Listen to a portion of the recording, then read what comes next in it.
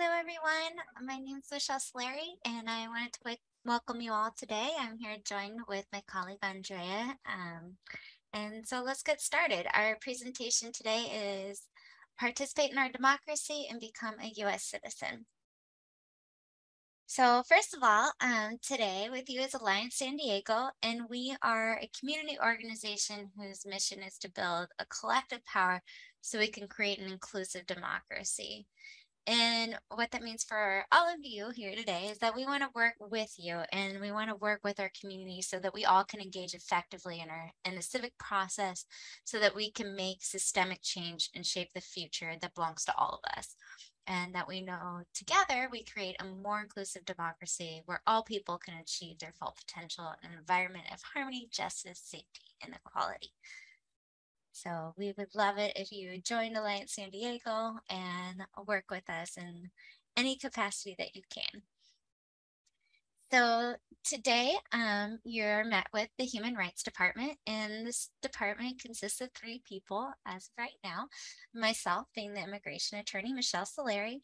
We have Hector Oviedo, who is our DOJ fully accredited representative, and Andrea Tapali, who is our upcoming DOJ accredited representative.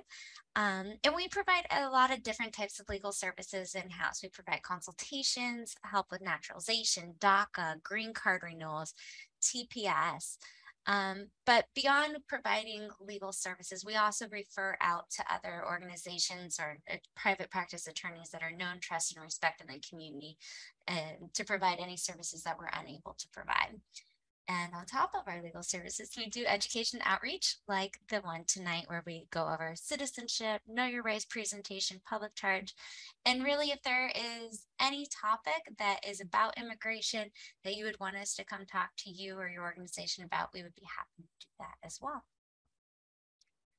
So let's get started. So today we are going to talk about a couple different things. One being naturalization eligibility, who can apply to be a citizen, when can they apply, and are there any exceptions to the rules that are there? Are there any waivers? And we'll go through some of the benefits of becoming a citizen and ways to avoid fraud, and then go over some question and answers that some of you may have. So let's get started. All right. Do you qualify for citizenship? So these are the basic requirements for naturalization, and we will go ahead and go through each of these different requirements in more depth, but here's an overview to get started. So first, you have to be at least 18 years of age, and you have to be a lawful permanent resident for at least 5 years, or 3 years if you got it, your lawful permanent residency status through marriage. You have to live in the jurisdiction for 3 months. So you have to live in the place where you're going to apply for 3 months, and you must have continuous residence and physical presence for 5 years.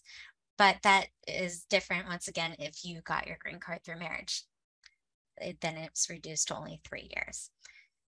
And on top of those requirements, you also have to be somebody of good moral character.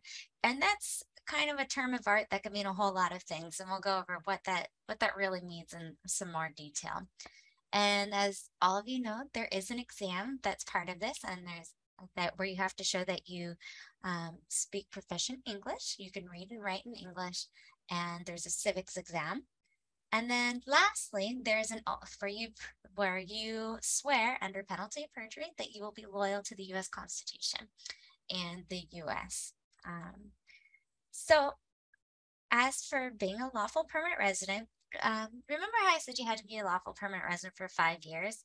So the exception to that is for marriage. So if you got your green card through your U.S. citizen spouse, you have to show that you lived together for the full 3 years and the spouse was a citizen during these 3 years. So what that means is that, say you became a lawful permanent resident through your spouse, but your spouse was actually a green card holder, you would have to wait until they became a citizen, then wait out those 3 years. So say 6 months after you got your green card, your spouse became a citizen, then you would technically have to wait 3.5 years in order to become a citizen through marriage.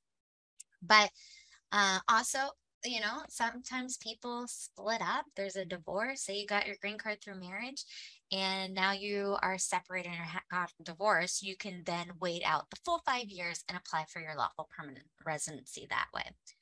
There are a couple of very, very specific exceptions to the 3 5 year rules.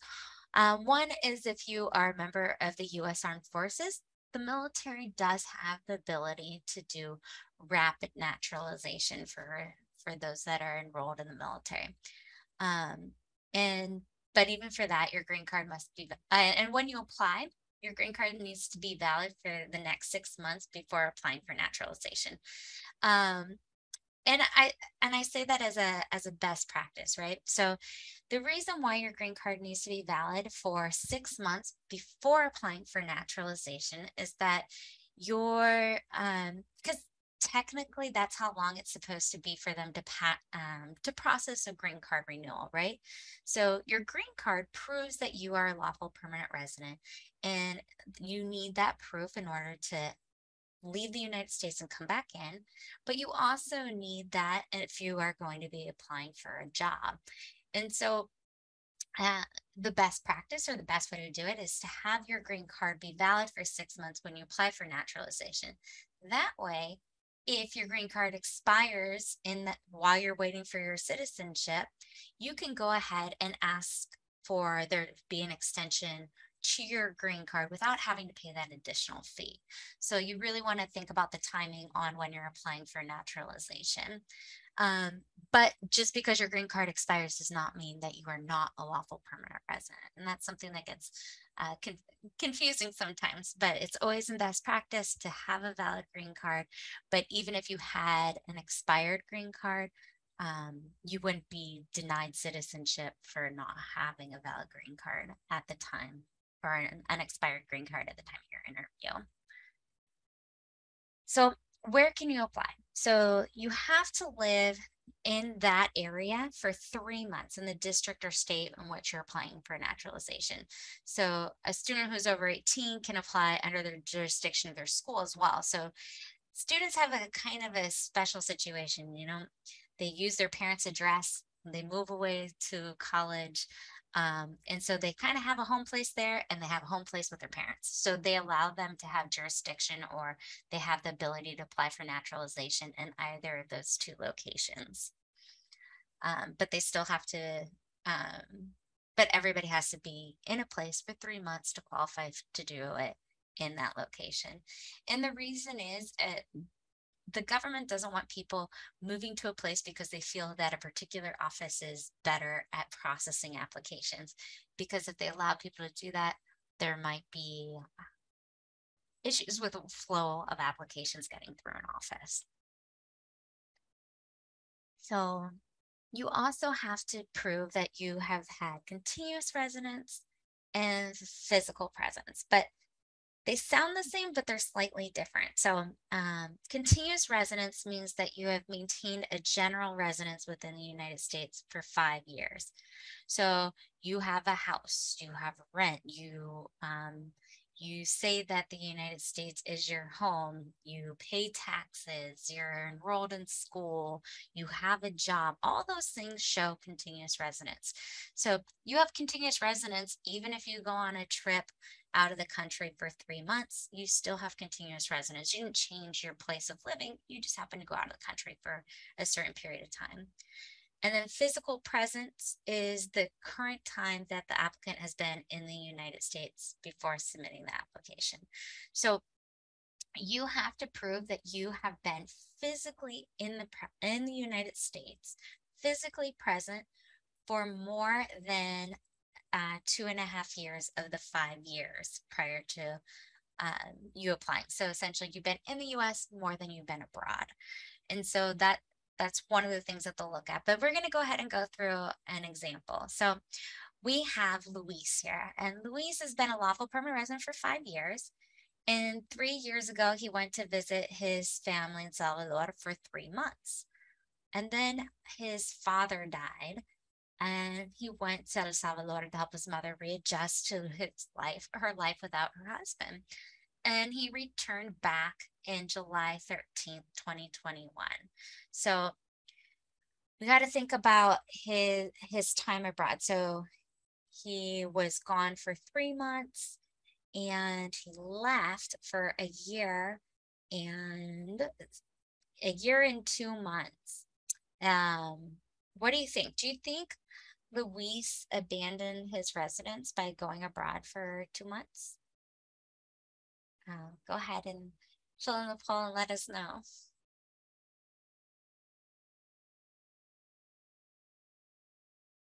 All right. So we had a couple of answers come through. We're getting some more. Um, okay, so we are seeing uh, in poll. So okay, so we have 88% says no and 13% says it depends. So that is a really good point. So it's a little bit tricky here because there's a little thing that I didn't tell you about. And might change your answer if I had. So he didn't intend to leave the United States, but he wasn't living here, right? For over a year. And it's presumed that you abandon your residence in the United States if you go abroad for more than 6 months. There are exceptions, and you can talk about all the circumstances and say how they didn't abandon their residency because they were planning on helping mom readjust after the fact. They had no intentions of continuing to live in El Salvador, but it's the burden is going to be on Luis to prove that. And so things that he could do to show that he really continued his residence here is that he had a house or he was paying rent here in the US. He continued to pay taxes. He maybe had a wife that he left behind in the United States, and we knew that he was going to come back to be with his wife. But if you know that you are going to be traveling abroad for an extended period of time, you can always apply for a re-entry permit so that you're letting the government know that you will be traveling and that you will be gone beyond the 6 months.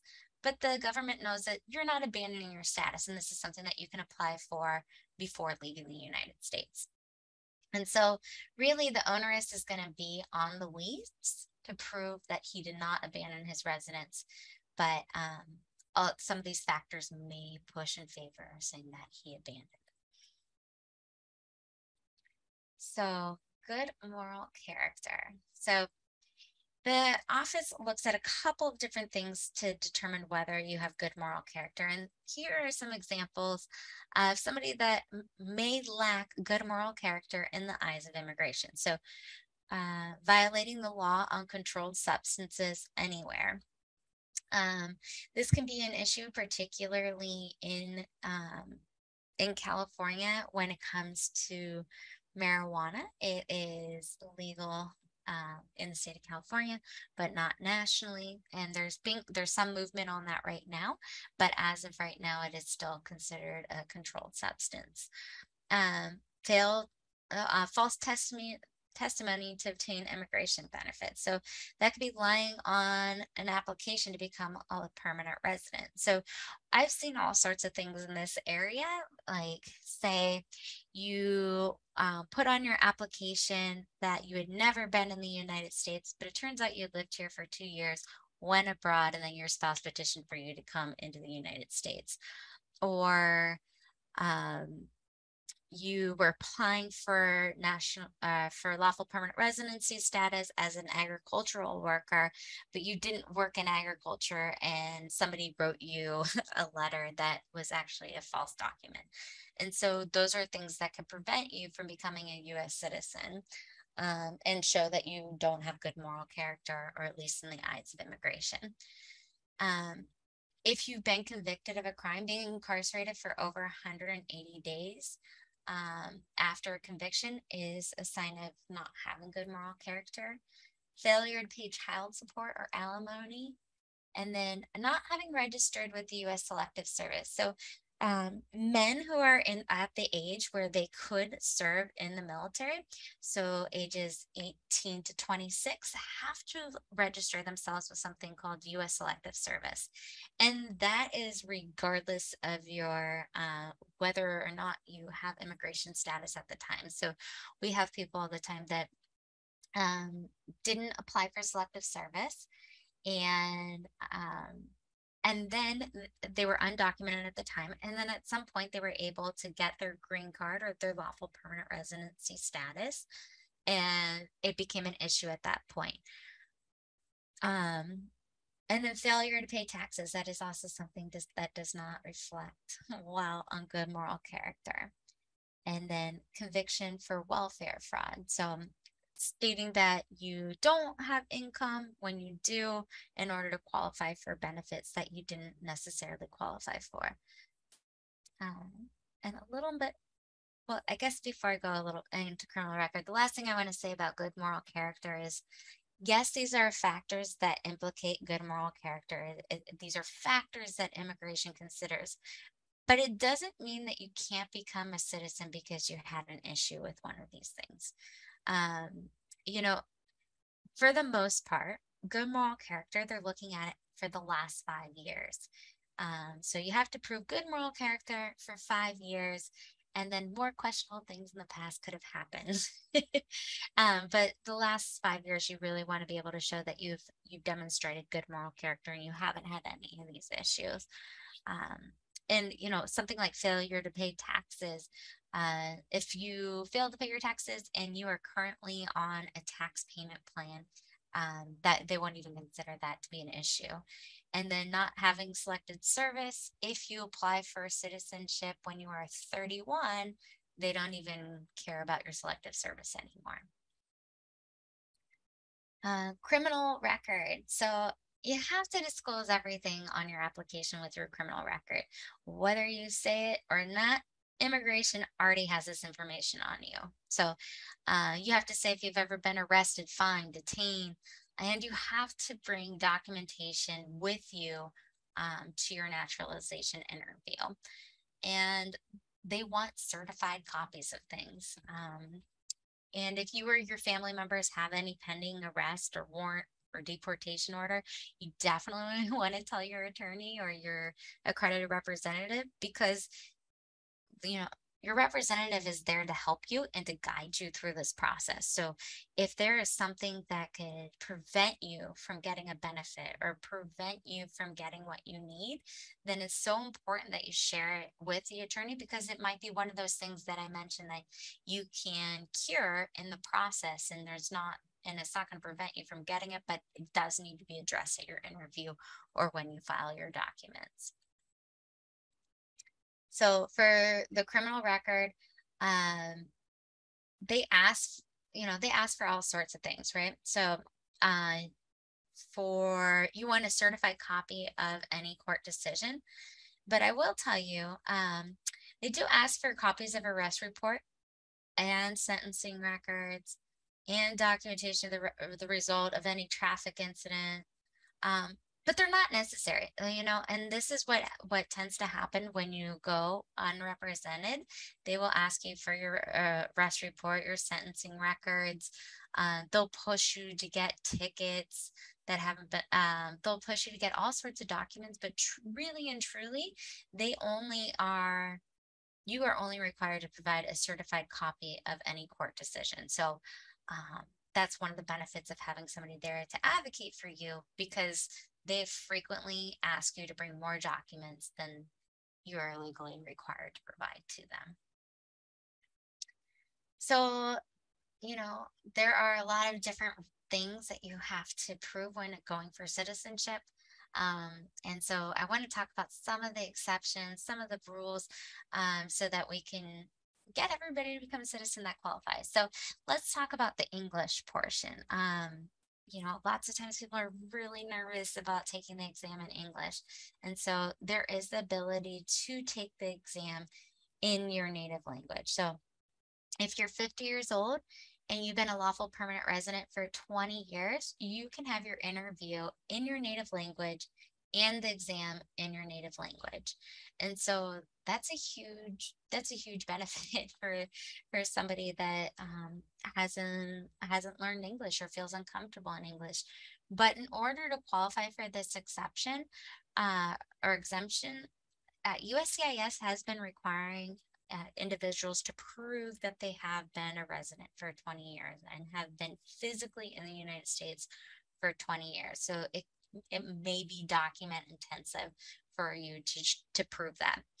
The other individuals are 55-year-olds who've been a lawful permanent resident for 15 years. They can also get it in their native language.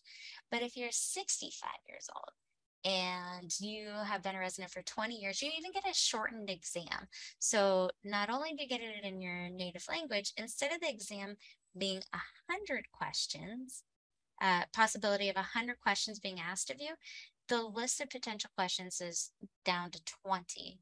Um, and so that's a huge benefit. And so I guess, and then just a little bit about the exam. Um, you have to get 60% on your exam. So if they will ask you 10 questions and you have to get 6 of the 10 questions right. If you get the first 6 right, they won't even ask you anymore. And as far as the English portion, they will have a screen that has a sentence written on the screen, and you have to read it out loud. And then the officer will read you a sentence, and you have to write it on the tablet. The beauty is that the words that they can use in the exam are limited to 100 words that they tell you ahead of time what they're going to be. So some people are unable to take the exam for medical reasons. And so some people can qualify for a disability waiver. And so what that disability waiver will do is it will allow you to not have to take the English exam or the civics exam.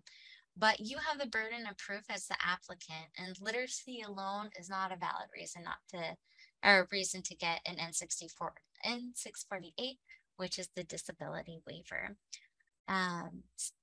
You have to show that the impairment is permanent. It's so severe, the applicant is unable to learn English, history, or civics, and it can't be a result of illegal drug use.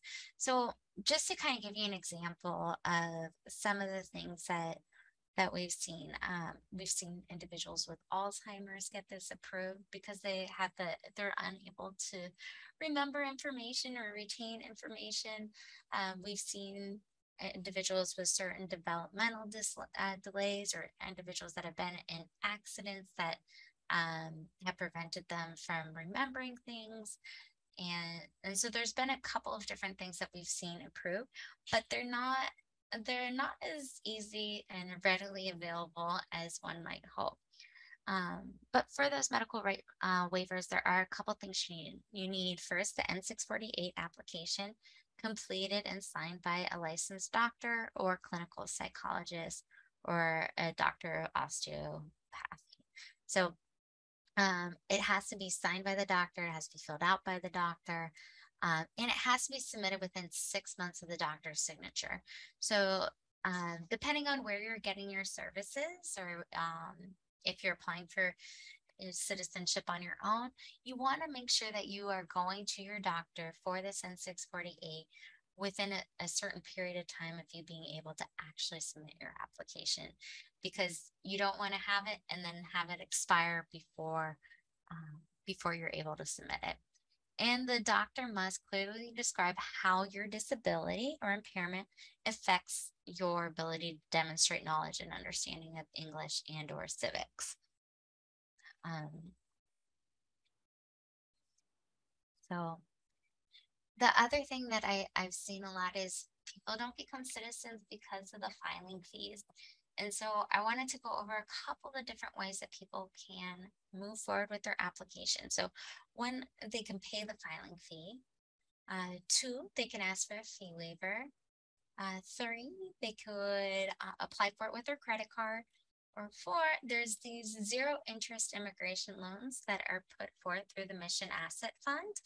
And the Mission Asset Fund essentially pays the the loan or pays the filing fee for you, and then you pay them back in monthly payments of 72.50 for the next 10 months. And so that's a way to make it more affordable for you if you don't qualify for a fee waiver and you don't have the funds to pay for the actual application. So if you wanted to qualify for a fee waiver, there's 3 different ways that you can do it, and I'm putting them in the ways of the easiest to prove to the hardest to prove. So the first one is, do you receive a means tested government benefit? That could be food stamps, Social Security, Medi-Cal is another one. If you have a benefit verification letter stamped, um, you're golden. There you'll get your fee waiver without any issues. The second one is that if your household income is below 150% of the federal poverty lines, then you could also qualify for a fee waiver. And to qualify, um, you'd have to submit your previous year's tax transcripts, and you can get those online or by mail. And then lastly is extraordinary economic circumstances. So say you have a astronomical medical bill, or you file for bankruptcy, or something big has happened, then you can ask the government to allow you to move forward with a fee waiver because of what just happened. Um, these reasons generally don't get approved. So I always stick to reasons 1 or 2. Um, and I'll go a little bit more into it. So this is what the verification of benefits letter looks like. And so you'll see that they have CalWORKs, food stamps, other, and then they'll say how much you're given per month. They'll have your name, your case number, date, and then they'll have a stamp on the bottom. And you can get it that way as well.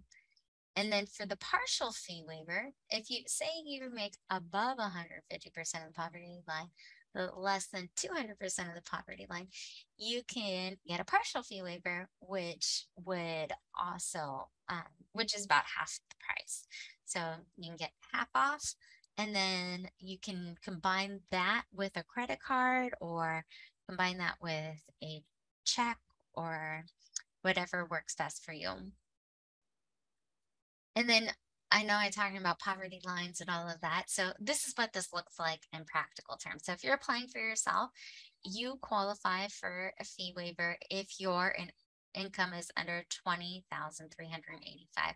And this is your household size, right? So if you claim on somebody on your taxes, they're part of your household, or somebody claims you, you're part of their household. So if you are a single person, um, you and you don't have a spouse or children, and your parents don't claim you, um, and you make $20,385 or less, then you get a full fee waiver. But if you make between 20 and 27,000, then you would get a partial fee waiver. And then as your household size grows, the income grows as well. So say I make $10,000 and my spouse makes $11,000. Well, then our household income is only 22,000, and we would fall in this category, the $27,465 category, and we would qualify for a full fee waiver. Okay. So what are the steps that you need to do in order to apply for naturalization? So first, you got to fill out the form, and you need to submit your N-400 with your pictures and payment and evidence. Evidence isn't anything crazy. It's just if you do the fee waiver, it's the proof, your verification of benefits or your tax transcripts, but also a copy of your green card, so that they can verify that it is actually you applying for citizenship. After that, you'll receive a receipt from USCIS about 2 to 3 weeks later, usually. And then shortly after that, you'll get a biometrics notice. And since COVID started, what we've started to see is that you'll get a biometrics notice, but it'll generally say that your biometrics appointment has been waived and you don't actually have to attend the biometrics appointment.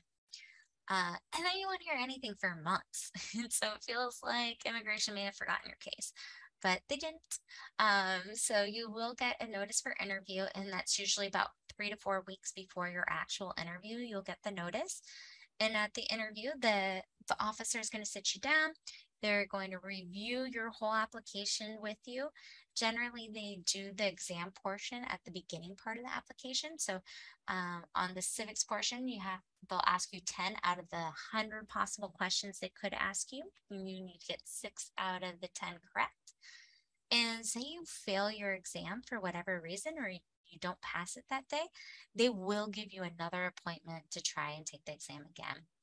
And as I explained before, for the English portion, they read a sentence to you in English and you write it down. And then they have a sentence put on the tablet for you and you read it out loud in English.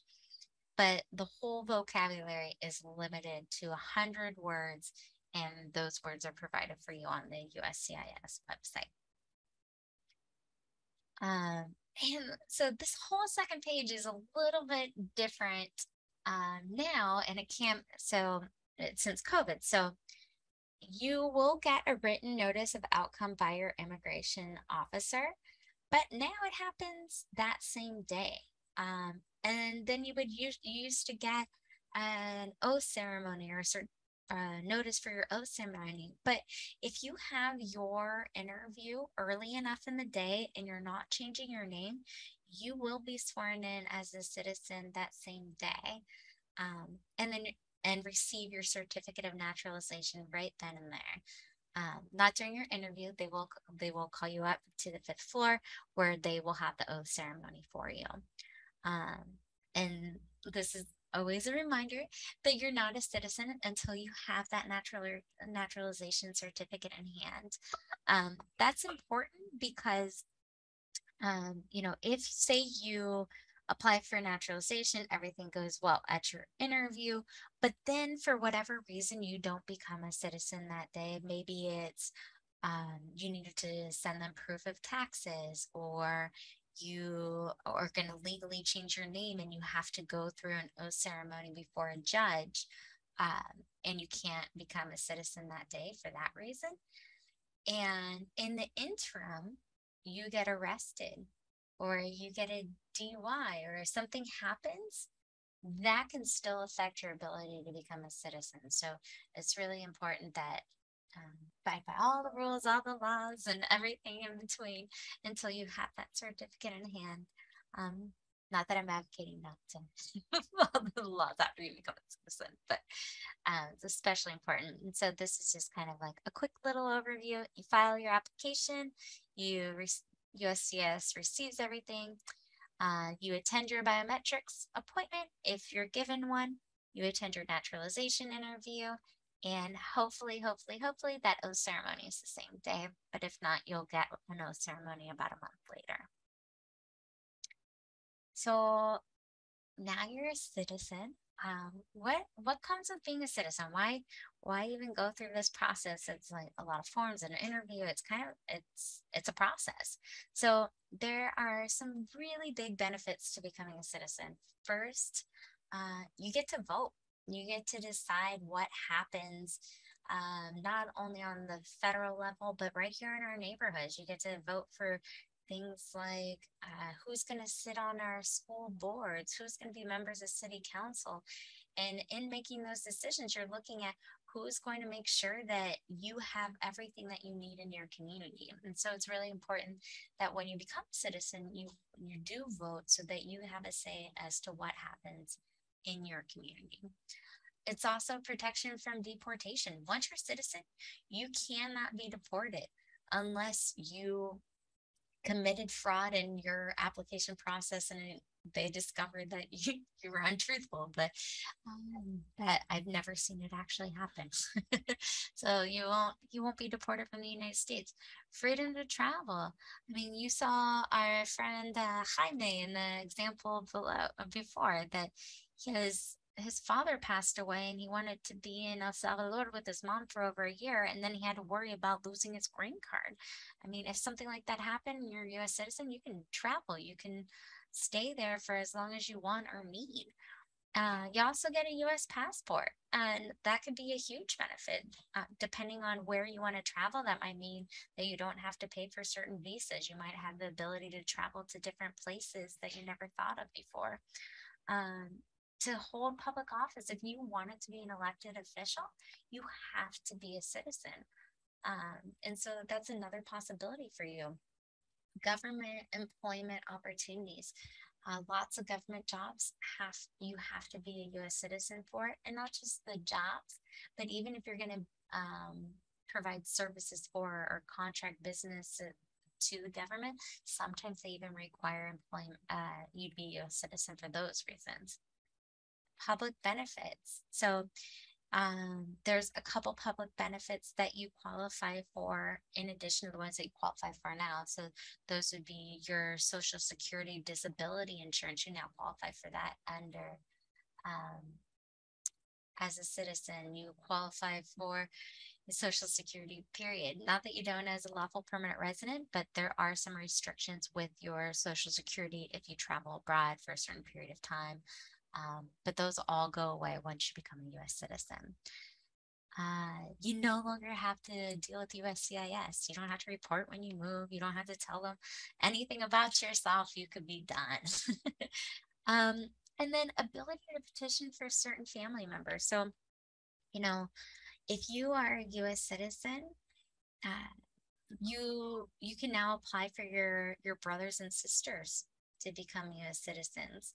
Say you have a spouse, um, uh, so that's the big one. Or you have children that were married. If you were a lawful permanent resident, you could petition for your married children. And so now you're a U.S. citizen, you could petition for your married children. And so it opens some of those doors for you as well. Not to mention that things are faster when you're a U.S. citizen, generally speaking. And say you were applying for your spouse to become a lawful permanent resident, there's no wait list. They're no longer on the wait list if you're a permanent resident versus a lawful permanent resident. If you are a U.S. citizen versus a lawful permanent resident. Um, you know, all U.S. citizens and everybody, um, you have the right to express freedom to express yourself, worship. You have the right to prompt fair trial by jury. All these things are benefits that come here in the United States.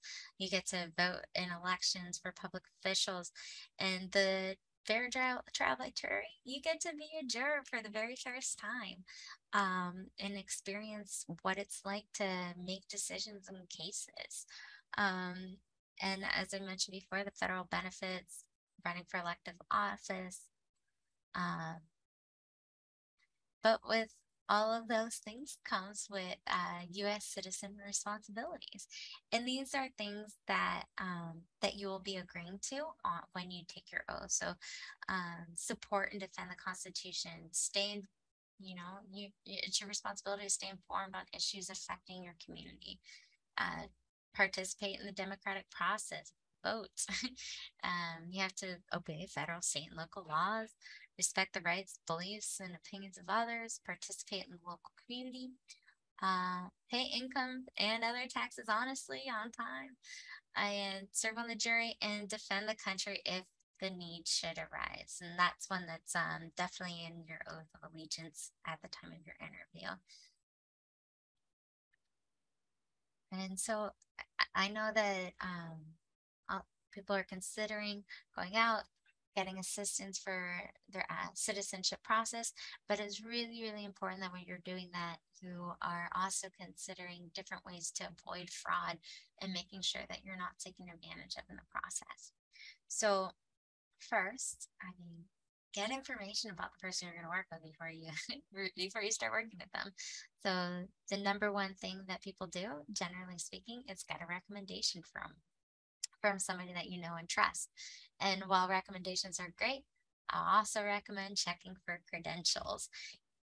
You want to make sure that the person that is assisting you is somebody that is licensed to assist you. So this calbar.ca.gov, that will tell you if this attorney is licensed in the state of California. And then we also have justice.gov/EOIR. And so there are individuals like Hector on my team and soon to be Andrea on my team as well that are accredited by the Department of Justice to be able to help people in their immigration process. Even though they're not attorneys, they are accredited representatives. And so you can search for them or any other accredited representative at a nonprofit at this website. You want to check for past disciplinary actions. You know, there's a lot of fraud that happens, and you want to make sure that that you're going with somebody that's trusted and that responds to the community. And if they messed up in a case, and you want to know those things, and you can look that up at the CalBAR website as well. You also want to identify their areas of expertise. And the reason why that is so important is when you think about immigration, it is so complex. I can tell you that at least three rules of immigration changed today. So that I can think of off the top of my head. And so you want somebody that is experienced and knowledgeable in immigration that can help you with anything that comes up in that area. If they are somebody that dedicates 20% of their time to immigration and 65% of their time to family law, you might start saying they might not be as knowledgeable as they need to be when helping you. And always, always, always get a written contract. That contract is your protection. If something does go wrong in that contract, that it says what you can do in the event something goes awry. And you want to keep copies of everything. You know, the written contract, the copies, that's what you would use to protect yourself if you're going to file a complaint against the person that assisted you. So it's important to have all that information. So I really want to thank all of you for coming. I know that was a lot of information, so I'm here to answer any questions that any of you might have. Um, and right here, you have our phone number with our extension. You can always email us at immigration@alliancesd.org. But we are happy to answer your questions now or in a private consultation with us. As I mentioned, we do help people with their citizenship process. So I'll stay on the line to see if there's any questions.